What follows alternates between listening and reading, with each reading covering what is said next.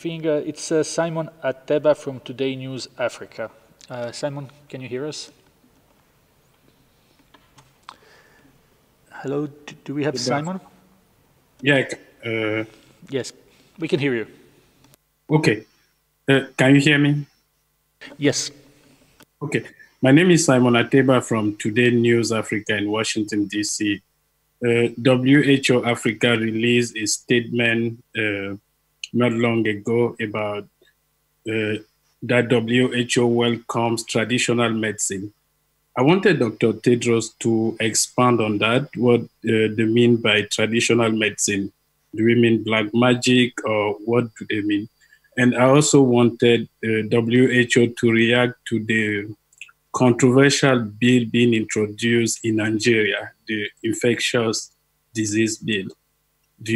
Are you concerned that some government may use the coronavirus to turn their country into a police state?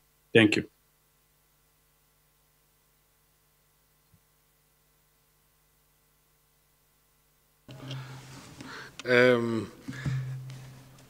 What WHO and I think our African Regional Office released a statement on this, does support the use, as we do all over the world, there's a difference here between what are natural remedies or natural supplements where people take things to feel better, and if people want to take a honey and lemon drink in order to ward off infectious diseases, that's a very different thing to taking a drug with an active ingredient, whether that's of natural or pharmaceutical origin. What we're talking about here are potential treatments that have active pharmaceutical ingredients. And an active pharmaceutical ingredient can help you if it's targeted at the virus that's infecting you, but it can also hurt you if it affects any other system and doesn't deal with the virus.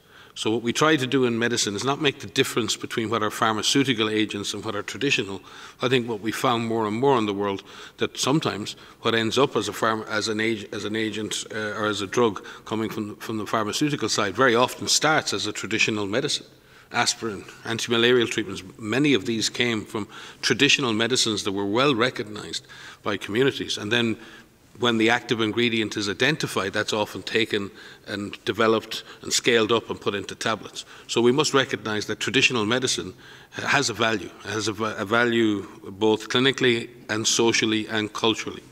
But what we do want to make sure is that any of those products that have active pharmaceutical ingredients in them are tested in the same way as normal drugs.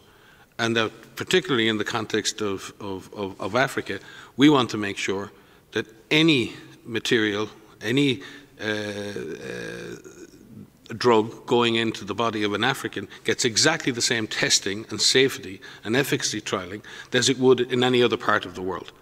So this is not about denying Africans traditional therapies. This is about making sure that those therapies are safe and effective. And WHO will support those researchers who have traditional medicines that have some potential or are showing some promise or have some indication that they may work, and we will support them in building the necessary clinical trials that can test the safety and efficacy of those potential traditional remedies.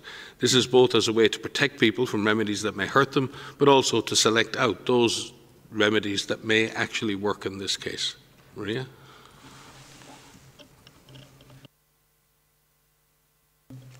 Just to supplement that, I agree with everything Mike has just said, of course, but the idea of traditional medicines, particularly for COVID-19, is something that is well under investigation. There's hundreds of clinical trials that are ongoing right now, and it is important that these are done through these types of studies called clinical trials.